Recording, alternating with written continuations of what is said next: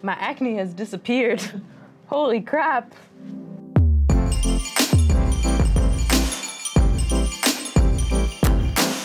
Today we're gonna be trying out something a little different and test out the new Tarte Face Tape Foundation. So before we test this out, here's the thing. Last year, Tarte released 25 shades of a Shape Tape Foundation that was meant to be like an accompaniment to their best-selling concealer. A lot of us have tried Shape Tape. Most of us love it. It's kind of like what set the precedent for a great concealer in the beauty community. And this Shape Tape Foundation release was an absolute mess.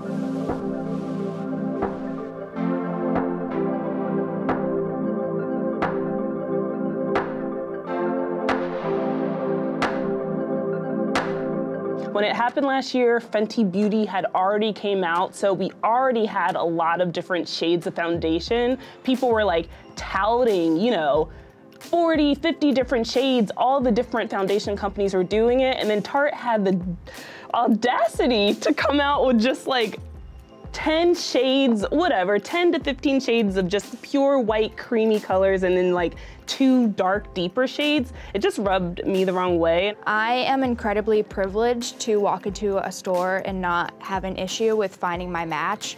I can't even imagine going into a store and going to your favorite makeup brand, being maybe Tarte, and seeing that they don't even have a foundation for you. It's honestly just ridiculous. Whether or not you were included in the shade range they gave you, the lack of effort to include as many people as you could was just so blatantly obvious. A lot of people also thought that the formulas and the packaging on the old Shape Tape Foundation just kind of sucked, and it wasn't that great overall. So we started out with a bad shade range, and then on top of that, the actual product just was not good. It's not our job to tell you guys what to think or how to feel, but it is our job to tell you the background, tell you what's going on, lay all the facts out for you, and let you decide for yourself. So we're gonna test out the new Tarte Face Tape Foundation, compare it in terms of the old one, and give you our honest opinions on the controversy, but also remain unbiased and give this foundation a really fair review. So we have 50 shades in the Face Tape Foundation. The Face Tape Foundation has 5 different undertones that you can choose from. So we have beige, sand, neutral, honey, and golden. This foundation claims to be matte, vegan, transfer-proof, sweat-proof, waterproof, and long-wearing. We are gonna be testing out the foundation with the Shape Tape concealers to see how well they work together and if they're actually as perfectly made for each other as they claim. My skin is combination, leaning more towards oily, and I'm gonna be using the same primer and beauty sponge I use all the time that I know work really well.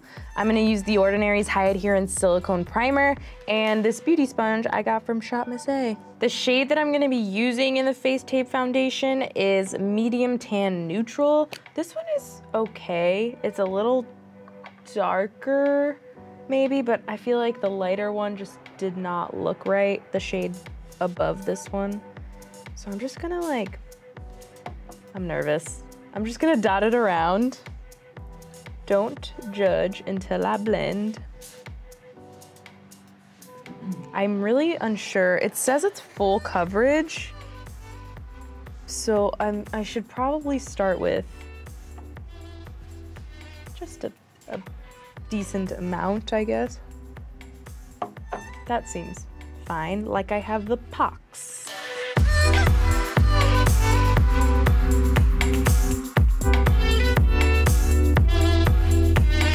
That amount covered pretty dang well.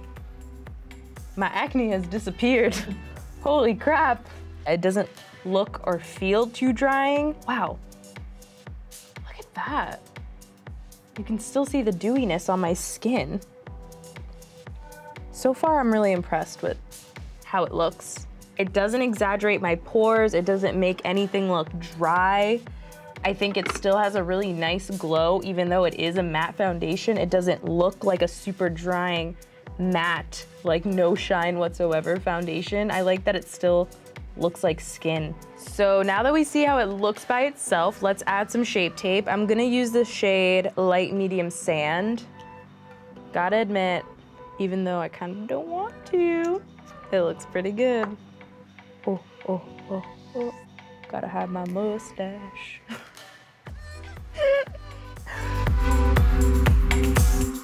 That blended together seamlessly. It looks like they work together really, really well. Also, I don't know, but maybe, you know, the certain primers and stuff you use to make a base with could affect it. I'm gonna do the rest of my makeup now. I'm gonna set everything with some powder, and I will be right back. My first impression of this foundation is that it is pretty good. This is what it looks like fresh on my face. I've done the rest of my makeup, and I think that the color is fine. I feel like I probably could find a shade that's better suited to me so I don't have to blend down my neck so much. Compared to the older Shape Tape foundation, I think that this one actually stepped up in a lot of areas. I know that a lot of people were saying the other one was way too matte and drying. This one was pretty good. Like, my skin still looked dewy after application, which says that it's not a totally drying matte formula. Another issue people had is that the older one had a doe foot applicator, but this one has a pump, which I love. We all love a pump. More pumps. More pumps 2K19. The thing is, I think that this new launch is a good launch on its own. If the controversy had never happened, it's definitely better when compared to the first launch, obviously, because they had no other choice, I think, but to right their wrong, and I think that this is a step in the right direction for them. I think this time around, Tarte really delivered on this formula. Who knows? 8 hours from now, I might be singing a different tune, being like, don't spend your $39 on this. I didn't run into any issues when blending. I didn't see any rubbing off. I didn't see patchiness. I didn't see any dry spots being exaggerated. So right now, this foundation is pretty solid, in my opinion. This is a good one. The real test, though, will come when we do our wear test. So we're gonna all do a wear test for 8 hours, and we're gonna check back in with you guys later on our phones just to show you how the foundation held up all day long and see if anything changed, see if our opinions change about it later on once we see like the real wear and tear start to get at this foundation. So my skin type is primarily combination. The brush that I'm gonna use today is the Morphe M439. It's like this really big, thick brush, like kabuki-esque. And then I'm gonna use the Tatcha Silk Canvas. That cost all my money and all my coins, but it's really good. I'm gonna use the shade Deep Honey. Doesn't smell bad, actually. It is blending. Like, I would probably work with this. I'm a little hesitant to say it because it takes a while and I don't know if it'll oxidize, but it feels like good now. It feels like a good match. I feel pretty bright looking. So this is the Sharp Tape. This is the Sharp. Nope. Tarte. I do it all the time. This is the Shape Tape by Tarte, and it's in Tan Deep Sand. The color match is really good, which I wasn't expecting just because I grabbed this kind of like, it looked okay, and in the tube, it's like a different color, but on my skin, it looks a lot better than I was anticipating. It feels good. It's pretty. I feel like it hit us pretty hard last year when Jackie and Alissa made that iconic video. I think I may have some luck if I keep the darker color like around the perimeter. That is and so then... orange. That is orange. And they just listed all the shades, and it was literally like 25 shades of all cream, white base names, and then like mahogany, which we all know. Like, if you're a Black person, you know there's a mahogany in like all your foundations. I feel like we missed the mark with Tarte. and Tarte missed the mark with us, and it's just disappointing. Like, it makes me feel bad to even wear it, though I know it looks good. I think like companies at this point, there's so many different shades right now. We know you can make so many different types of foundations. Like, let's add way more ranges, way more like tones that match with certain skin complexions. I don't know, it's not that impressive. It's a little lackluster. I have pretty dry skin, but it does get a little bit oily throughout the day around my T-zone. I would say it's overall dry, semi-acne prone, depending, you know, the time of the month and everything, what I'm using on my face at the time. So right now I'm breaking out a bit. So I'm very interested to see if this foundation will help cover these little breakouts. This is the Hourglass Veil Mineral Primer. And this is the Cover FX Blurring Primer because I feel like I have bigger pores around my T-zone, so I like to fill them in with this. I also use the Real Techniques Beauty Sponge. I am using the color Fair Neutral, that is 12N. I'm gonna use my finger, my hands are clean, don't come for me. And I'm gonna put it on my face. It feels really nice. It feels very like creamy. Like the first word that came to my mind was milkshake. I don't know why. I think the color match is really good for me. I look like a corpse. But I honestly, I'm pretty impressed off the bat. I really liked how it felt, like even on my finger, like it felt very nice putting it on my face. It feels nice on my face. It doesn't feel too heavy.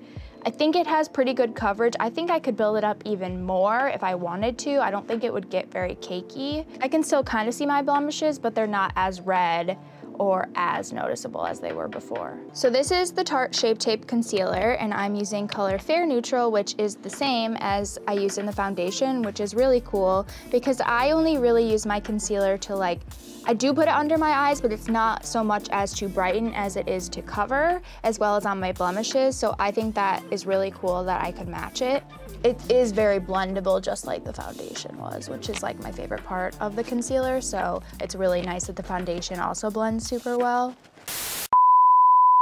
I honestly am very happy with this foundation.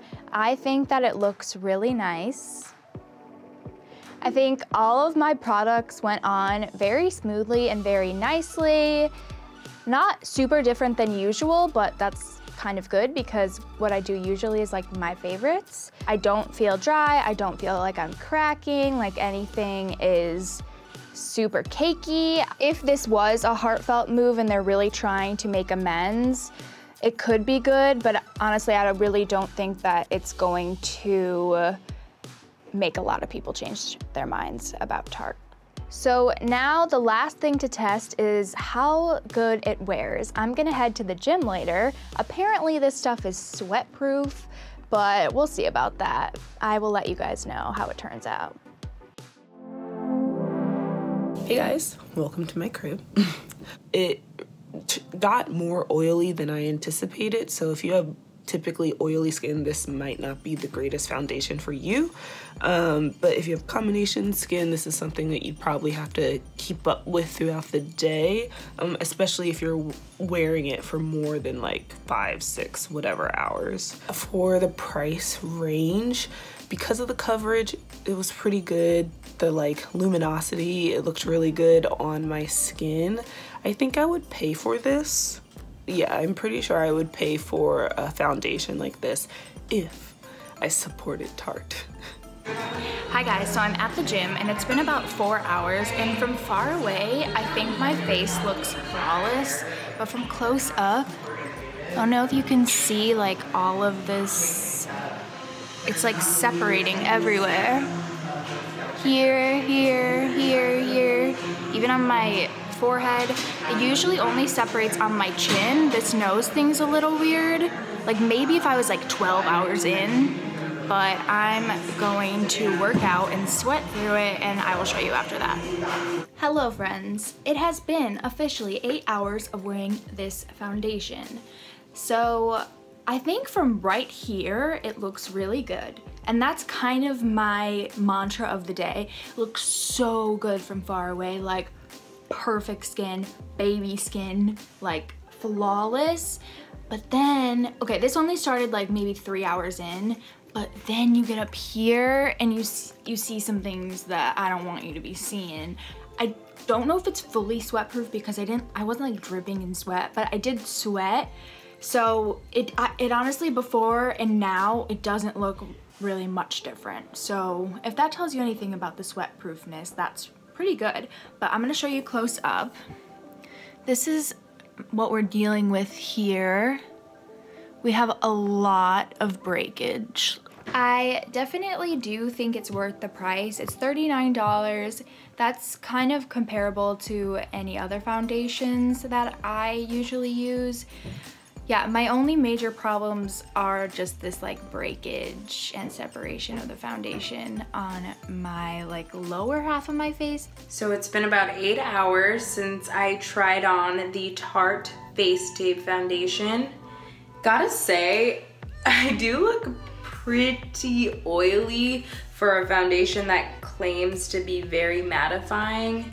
I don't know, I just feel like I have other matte foundations that I've used with my usual powder, my usual primer that do not get me this oily. I feel like I've tried other matte foundations that have worked better in terms of keeping all of this shine away. So those were our thoughts on the Tarte Face Tape Foundation. I really hope you guys got something out of this, whether or not it was made up your mind to purchase this item or not purchase this item. Celia, Marisa, and I wanted to be really just open and honest about our views on this whole situation and what happened last year. I don't know if I'd ever fully support Tarte as a brand again, but if you are a supporter of Tarte, if you really just love their products and have moved on from what happened, then I would say give this product a try. I think it's a really solid foundation.